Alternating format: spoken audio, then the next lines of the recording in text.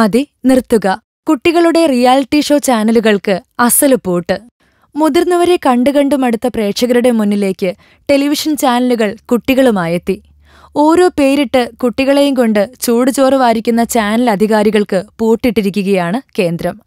Reality show എന്ന് പേരിട്ട് പാട്ട്, നൃത്തം, കോമഡി, അഭിനയം എല്ലാം കുട്ടികളെക്കൊണ്ട് ചെയ്യിപ്പിക്കുകയായിരുന്നു അണിയറ പ്രവർത്തകർ.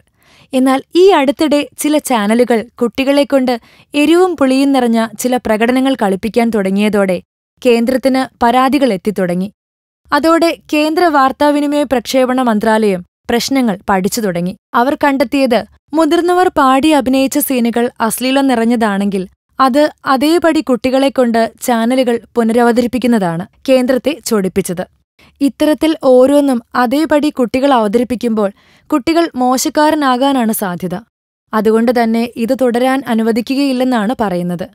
കുട്ടികളിൽ മോശ സ്വാധീനം സൃഷ്ടിക്കുന്നത് ഭാവിയിലേക്ക് അവരിൽ ഒരുതരം അരാജകത്വം സൃഷ്ടിക്കപ്പെടുമെന്നും കേന്ദ്രം ചൂണ്ടിക്കാണിക്കുന്നു.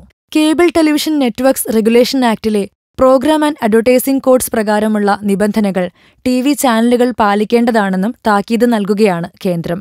Film coat. നിങ്ങളാണ് കരുത്ത്. സബ്സ്ക്രൈബേഴ്സ് 7 ലക്ഷം കടന്ന് മുന്നോട്ട്. നന്മയും തിന്മയും അടയാളപ്പെടുത്തുന്ന എല്ലാവർക്കും നന്ദി. നിങ്ങളും ബെൽബട്ടൺ അമർത്തോ. നല്ല വാർത്തകളുടെ നോട്ടിഫിക്കേഷൻ ഉടനെത്തും. വിശ്വസിച്ച് ഒപ്പം നിൽക്കുന്നവർക്ക് ഒരിക്കൽ കൂടി നന്ദി.